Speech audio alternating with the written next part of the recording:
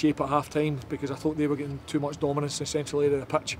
So we changed the shape, and I think that worked for us. Because I thought second half we grew and grew into the second half, and I thought we were just getting better and better. I think the subs made a difference today as well in terms of the effect they have in the game. That's what you're looking for. And I think the timing of the subs was good, and the subs themselves, credit to them, made a big difference second half. And I thought latter part of the second half and extra time we were the better side and thoroughly deserved a win. It always felt that, I might call this, it always felt that if we got an equaliser we'd go on and win it, but did you ever start to think this is not going to come? No, listen, I believe in this group of players. I mean, I get booked and I'll stand by it. Tom Lawes, I watch Thomas, and that's how I'll be amazed if he's offside in that second one. Be amazed. I mean, we've had the ball in the net 6 times in the last 2 games. Do you know, and 6 of them's been ruled offside, so it's so frustrating. And it's just because Thomas lives on the shoulder. He's so quick, and I think sometimes it's to his detriment, because the second one I'm adamant he's onside. So I always believed we'd get the goal. This team don't give up. This team, I've said it before and I'll say it again, this team have got something about them. They took their medicine at half time because we were just, I don't think we were poor first half, because Brora didn't really cause us problems, but we just didn't get in their faces. We didn't play at our intensity. And certainly the second half wore on, and in extra time we were back to what we are at, and I was delighted. As you say, the players just dug in and kept going. They never gave up. But the 3 subs did make a difference. We've talked about Jinky. We had no idea that was Jinky's goal until full time. I think everybody in the ground still argued over who got the equaliser. No, well, for me it was Jinky, because it went straight in. I seen it. The keeper get caught under it and he struggled. And he's palmed it. But I think it's good in anyway. He's struggling to keep it out. But Matty Yates, I must speak about the young kid as well. He's had to be patient with Thomas Orr, the form Thomas Orr and Darryl Duffy are up there, and the experience that they bring to us.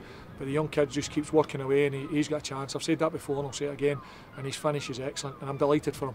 He's away there in front of the TV camera, so that's great. That's a story of the Scottish Cup, when young kids make their mark like that, so I'm delighted. I was going to say, maybe the fact there's so many cameras here, we might actually see some of these offside decisions and see whether they were right or wrong. Listen, if I'm proven wrong, I'm proven wrong, but I instinctively watched Thomas as it developed, because I seen Artem Sonker going up to win the header, and it's just, for me, he's came for the safe side and he's on.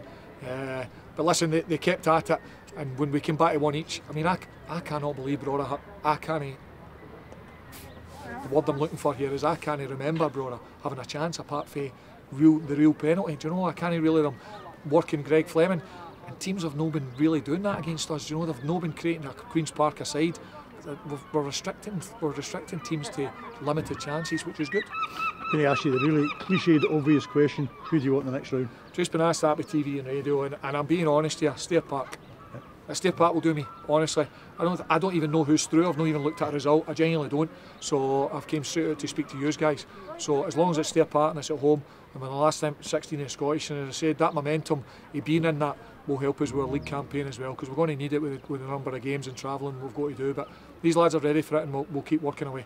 And final one, number of games, travelling. Tuesday night, you've got this trip to do all over again, but probably a harder one to Elgin, given that you've not got the overnight stay. Exactly. Listen, we've just got to do that. You can't moan and groan about it. Every team in the division's the same.